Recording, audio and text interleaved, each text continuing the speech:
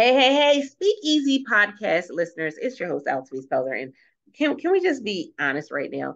There has been a lot going on, and there has been a big shift when it comes to the success journey. It's been a big shift when it comes to planning and goals. Even when we think about vision boards, there has been a real big shift.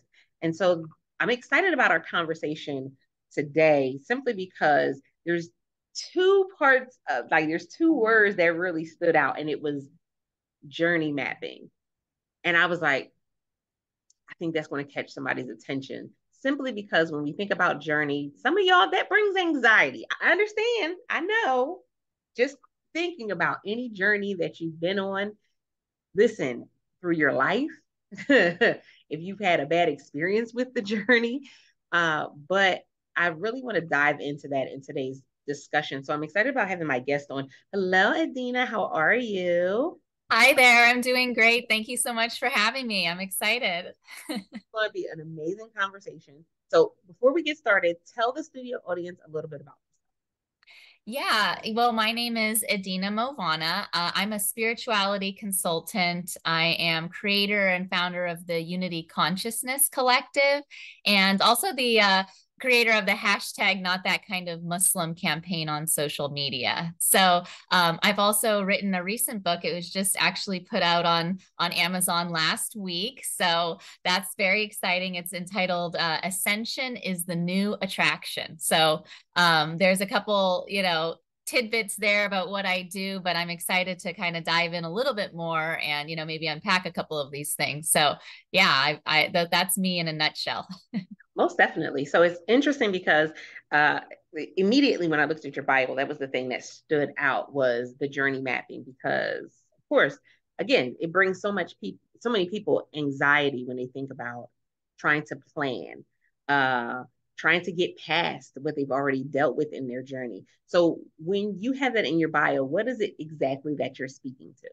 Right. Well, yeah. So I talk a lot in my work about ascension, and that's kind of the little bit of a hot button where I'm diving into what I'm calling ascension journey mapping. And so the ascension in a little brief kind of tidbit is kind of the next level law of attraction, right? So we all heard about the law of attraction, and like you mentioned, we've doing vision boarding and trying to create the lives that we want.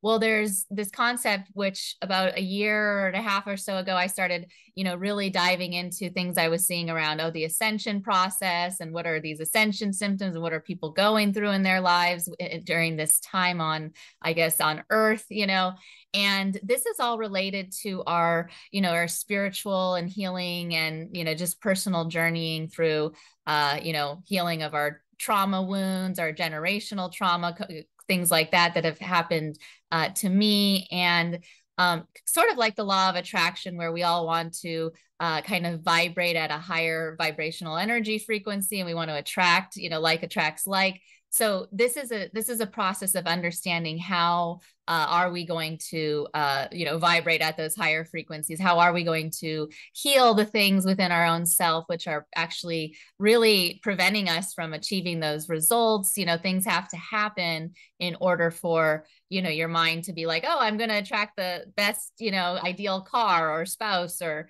the house I want. We have to actually do this very difficult sometimes we call it like the shadow work, or the dark night of the soul work. So people are going through these very intense healing processes, right? And so the ascension journey mapping is really getting people started on having a plan of action for this agenda, right? We want to get somewhere. We want to work with people or understand concepts or read material that's going to help us get there. So my Ascension is the New Attraction book is actually like a great place to start thinking about mindset, manifestation, understanding what's going on and why you'd want to be doing this work. And so I carry that over into my spirituality consulting work as well, when I'm working with people on where they want to go, who they might want to be working with, and what they can be doing on this path. So yeah, that's a little bit of an overview on it. It's interesting too because a lot of people are just now getting into a point where they're connecting their spirituality with their journey and their purpose. And when we think about previous years, when we think about way in the past, that was where it all started. Yeah, That was absolutely. that was the crust of it. Depending on what religious beliefs you may have, that is Jesus as the carpenter and Yeah. the fisherman. That's where it started. But I think over time, with expansion, with technology, with all of these things, work smarter, not harder, get it done faster. All of these different things have kind of poked holes, or trying to not even poked holes, kind of cut away at that connection between the two. So I love that we're getting back to a place of, okay, understanding that, okay, yeah, no, there's the spirit person piece of me, there's the physical piece of me. All of these have to work in unison. And Yeah. when they don't, all heck breaks loose. Right. It's a very holistic, we're starting to move into like, everything is interconnected, everything is holistic. Like even, people I talk to, in order for them to see success in their businesses, like, entrepreneurs and stuff, it's like really you're relating it back to, your inner work of like inner trauma and getting over limiting beliefs and things like that in order to even be successful. And those all lead back into, in some way, shape, or form, your connection with your spiritual, your source energy, your God. So some of that is for most people, that's what I've noticed. And like you said, this time a lot of us have taken different departures from our religious traditions. Like we're disenfranchised with the church, or in my case, I come from a Muslim background, and so a lot of my healing has been done like, okay, these are the rules and the religious structure and everything I've been given, but really how do I translate this into a practical application in my day-to-day life, and kind of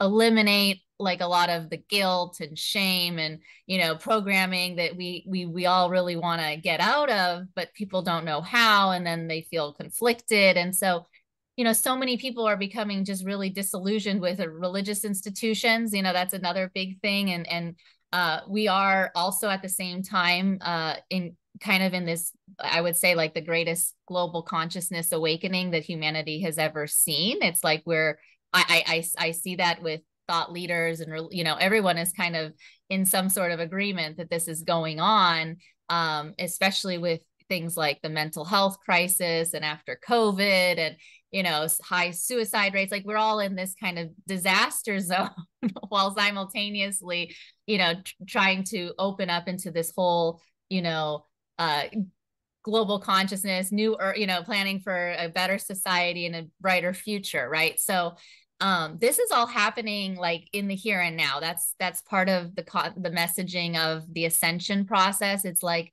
this is mission critical work that each one of us are doing on an individual level in order to have an impact on the collective. Like we are all connected. If you believe in certain things around the unity consciousness, like we are having a certain understanding of how we are all having connections with we're not in these, we're not just like physical bodies. There's an element of consciousness and connection to other things out there. So that is really the core of the work that so many spiritual leaders and different practitioners are doing right now. Yeah.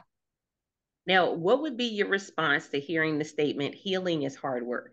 Absolutely. It's not as people are like, oh, I want to be on my spiritual journey. This is going to be a walk in the park, right? And it's like, no, you see these, memes on social media. This is the dark work, and really takes your life, and it's like a like you're being, twisted and turned, and you're losing a lot of times, or just friendships and things, are because you're really, what you're doing is you're actually like bringing things out in yourself, which are going to trigger other people. And you're doing, you're trying to figure out how to really come from a place of like, different energy, right? You're getting out of old energies and into new energies. And so this is very, a lot of people have different journeys where they have to experience like massive, like fall from grace or traumas in order to come to a realization, and then they have to do the work. And so it's like this whole thing that it's almost like we're put through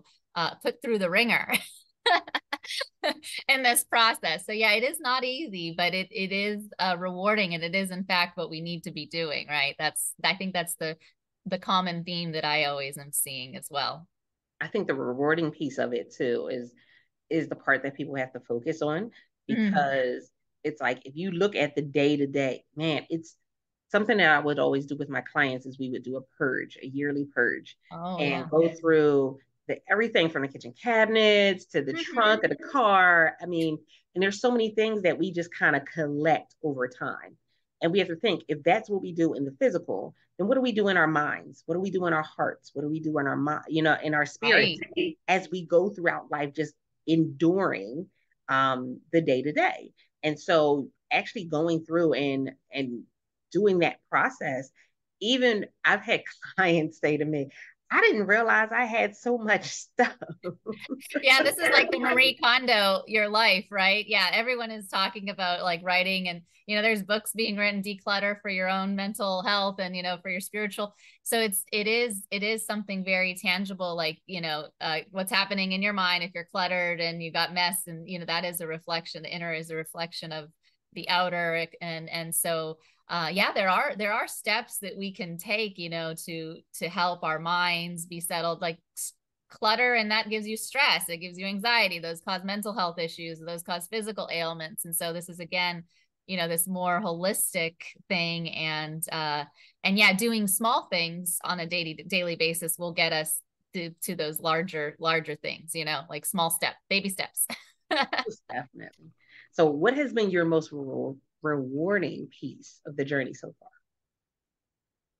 Oh, my most rewarding piece is like connection, like stronger connection to my intuition, and like resolving, a lot of times we're up here in our minds and our mental, it's kind of like your mind is racing, and a lot of this work, that the number one thing I hear is reconnecting to your heart and your intuition and your gut feelings, and then coming from a place of strong knowing when you're making decisions, or you're having friction with different individuals in your life. But I used to feel like there, I was very in my mind and I didn't know, and I was right. And, it gives you all of these feelings, which drive more stress and anxiety. But now, I feel like, having a solid knowing, and, it's like faith, right? We all have a certain maybe religious thing, but it's like the reward of having faith in the divine, that you're being taken care of, and that if it doesn't come now, if it's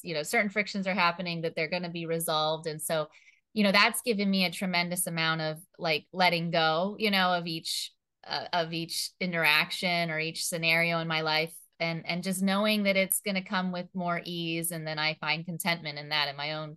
So that relief, it's like a relief of anxiety, that we can achieve. And that would be like the main kind of feeling, is just everything feels a little bit better.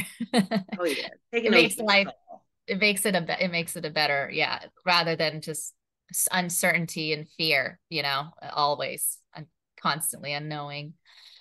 Oh, I'm glad that you said that too, because there are so many people that they still don't have a full understanding of just how much fear drives them. Right. It holds us back. It Mhm. can push us in some instances, but it drives so much of our lives simply because um, we've been taught to fear Yeah. through experience, through what we've seen other people go through. And so if somebody right now is saying, oh man, that just hit me, that like the fear piece is the piece that's really something I deal with, what would you tell them would be like the first thing that they would need to start working Right. Well, yeah, the fear programming is big, right? We're all kind of shaken up in what we're given in our families, and starting from a young age. And if you don't do this, you're not going to get that. And if it's like, especially with a lot of like, we all come from different backgrounds. There's immigrant families. It's like all programmed from our childhood, and then it continues into the media and everything that we see. in? Yeah, It's like the world most is such a definitely. scary place.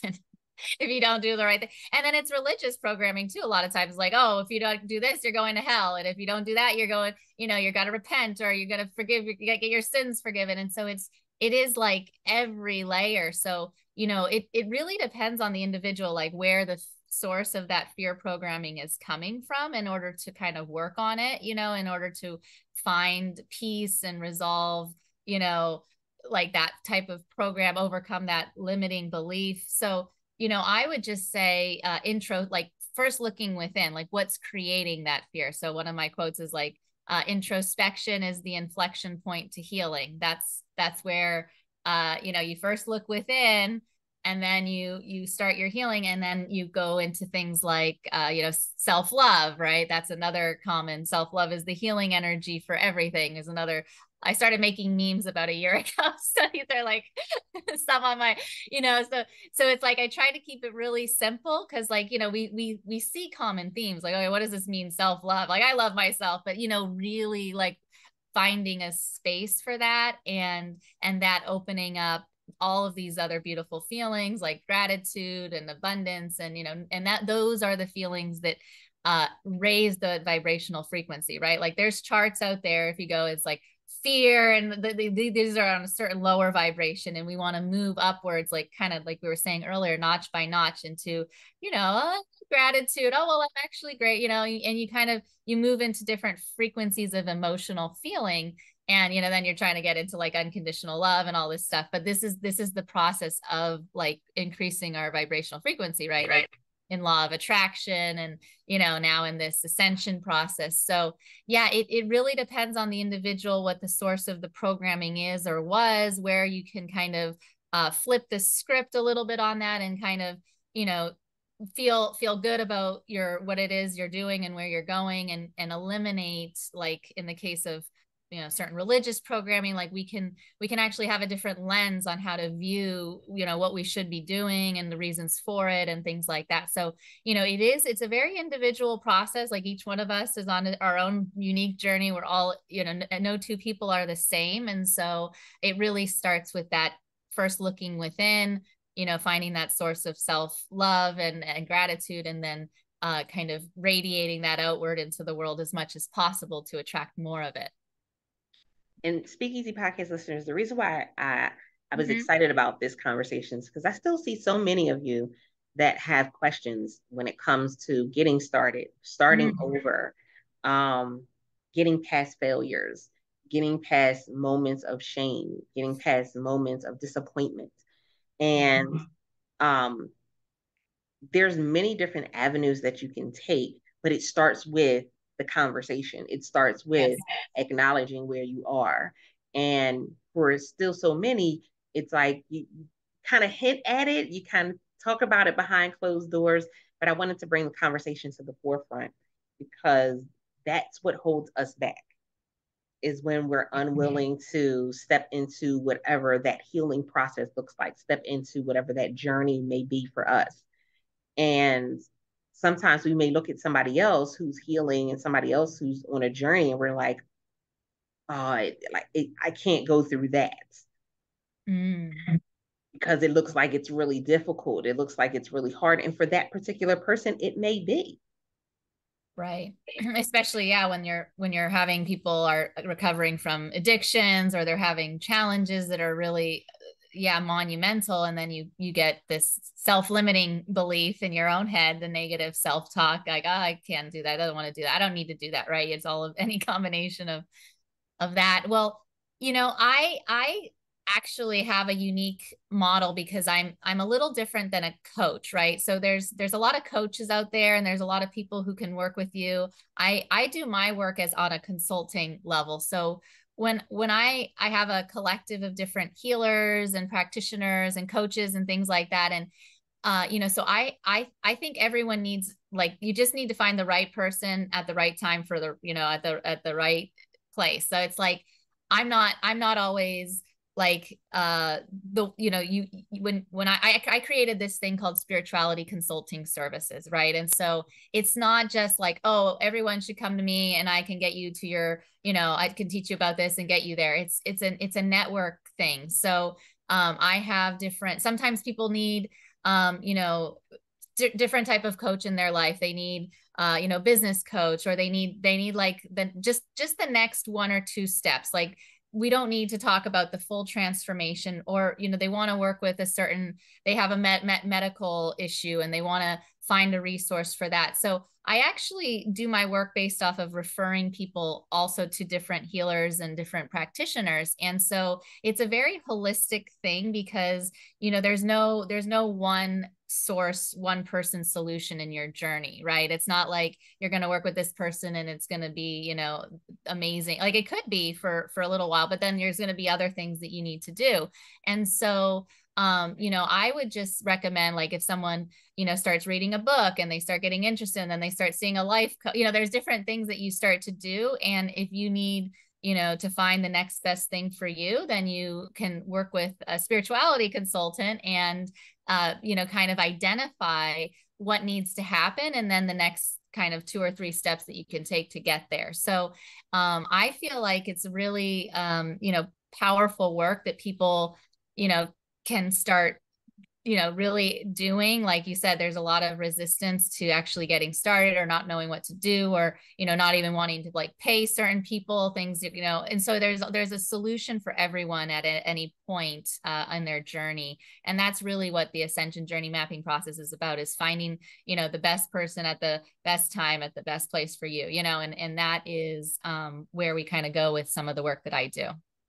I love it. And that was a perfect segue for you to let them know how they can reach out to you if they are interested in working with you or finding out more information.